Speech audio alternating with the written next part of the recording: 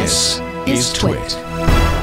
I don't know if I'm quite from the era to have used this. I don't think I am. I think my first machine was like a 386, but I know what this is about. Rob, take it away. Give us the background. Tell us what this thing is and why only old people know about it. All right. So, in a historic move, and that's why Ken knows about it because it's historic. Microsoft continues to open source more of its code. Before we know it, all of Microsoft's code will be open source. Just wait for Windows. So anyway, okay, so maybe the move itself isn't that historic, but the code that they are opening up is. So back in the late 1900s, like 1970s to be more precise. Wouldn't that be the mid 1900s? No, mid's more like 1950, 1960. It's the late already. I don't know. But so in the late 1970s or in the mid 1970s, Altair Basic helped millions learn coding on emerging microcomputers. And I think Ken was one of them.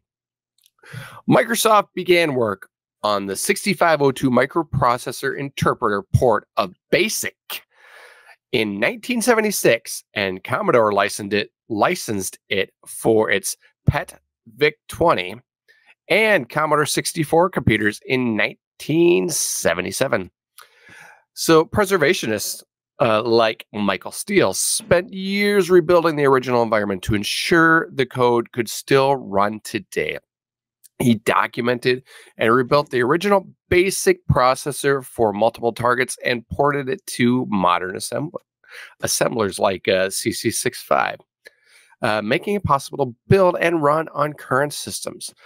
All of this was packed into 8K of memory and apparently contains an Easter egg hidden in there by Bill Gates himself. Well, time to break out that Commodore 64, Ken. I'm sure you've never put it away because 48 years after its release, Microsoft Basic for the 6502 is back and is now open sourced and available on GitHub for folks like you to continue to hack on and enjoy for years to come. So go ahead and fork it, clone it, improve it, or just sit there and admire a piece of computing history. I haven't really used BASIC myself. Visual Basic, yeah, BASIC's a little before my my technical time. See, I cut my programming teeth on QBasic. That's what I had when I was a kid. That's what I had available. But it's not as good as Atari Basic. I have never messed with Atari Basic. Rob, you said you could run this on the Commodore 64. You actually have to go back a generation or two. It's the Commodore PET that this will run on. They said in 1976 that the PET VIC-20 and the 64 computers. Well, when you go to the repo, to the BASIC repo, it specifically calls out the Commodore PET and not any of the others. But maybe that is not a complete list. That would actually be a lot of fun to compile your own version of BASIC for the Commodore 64. It's a fun idea.